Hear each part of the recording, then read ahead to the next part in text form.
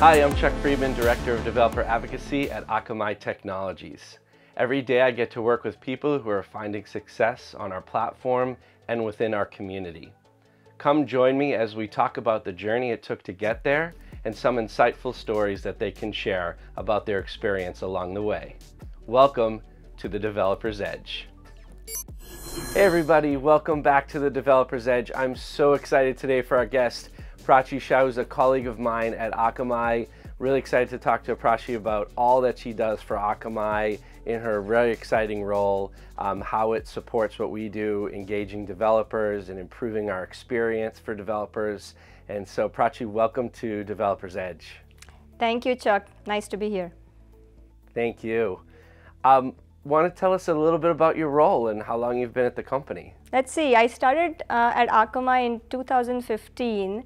And I started off with this role, which is the service architect role, and it has been an amazing journey so far. So this role is like a liaison between, so we do have global services and support function within Akamai that is customer facing roles. That's generally the field, you know, the customer success group, professional services, support services, those types of roles. And then on the other side, we have internally product design and development teams, right? So this role is a liaison where we get to represent the viewpoint of customers as well as all of global services within the product development and design process. How did your career trajectory get you to this point? And is this something that you realized early on that you wanted to do? Or did you pick up things along the way through your career and then got to a place where you could do this exceptional work?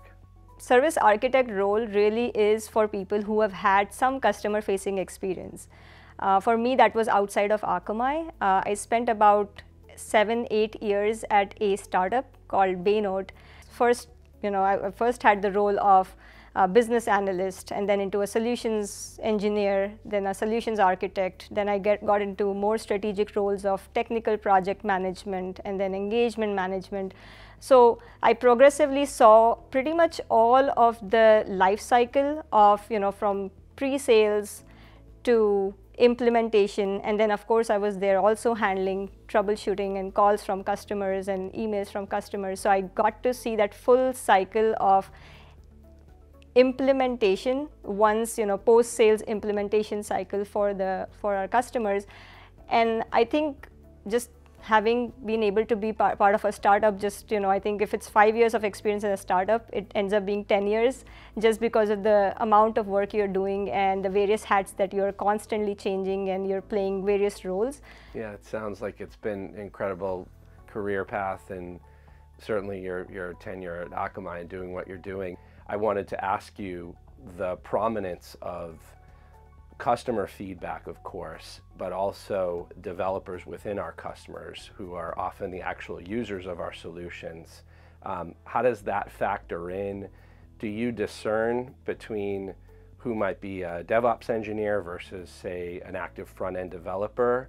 And I'd love to just get some insight into sort of that understanding of where the feedback's coming from and how it gets routed through your process. With the multiple pre-production environments that the customer may have, customers seem to struggle to keep in alignment all of the pre-production environments that they may have and their production environment.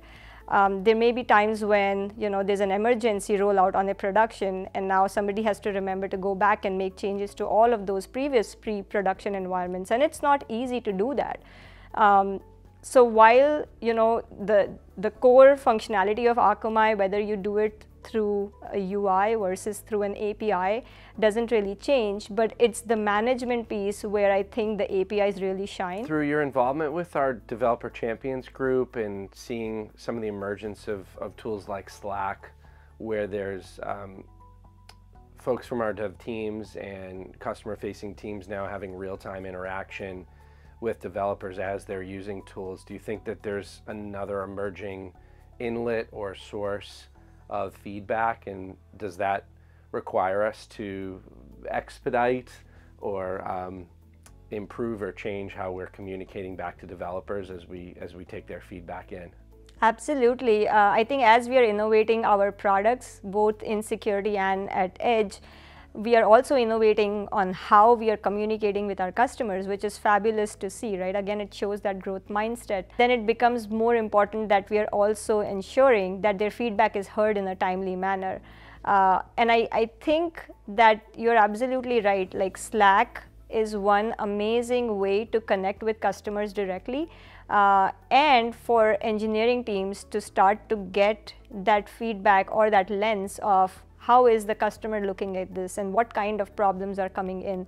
But I do want to mention that with so many different ways in which a customer can provide feedback, it can get a little bit challenging to understand where do you focus on first. You know, prioritization then becomes a challenge too.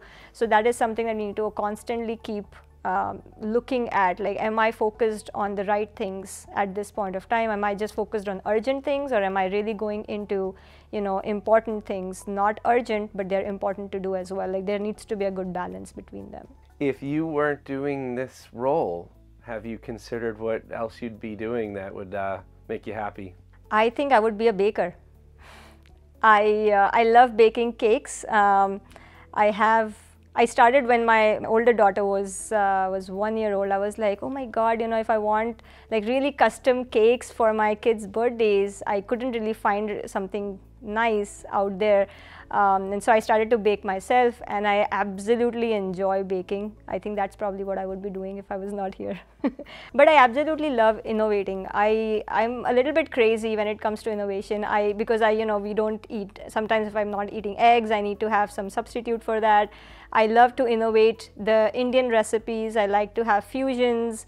And I love to, you know, play with spices, Indian spices quite a lot. And in baking, you know, I'm really good at looking at various designs, and then I'll come up with my own design for decorations. Something that I know my kids would really relate with, because, you know, that's something that only I can know.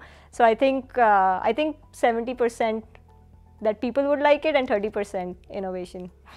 Together, we're doing some great things, Prachi, to continue enablement as a top priority for our developers and customers. So this was really awesome just to get to know you a bit more, what you do in more detail, and really I got a lot of takeaways too about how our collaboration is going to take shape even further and more positively going forward. So thank you so much for your time today. Thank you, Chuck. And again, thank you so much for the opportunity. It was really fun conversation. I thought you had really good questions for me, so thank you. Well, I hope you enjoyed today's conversation.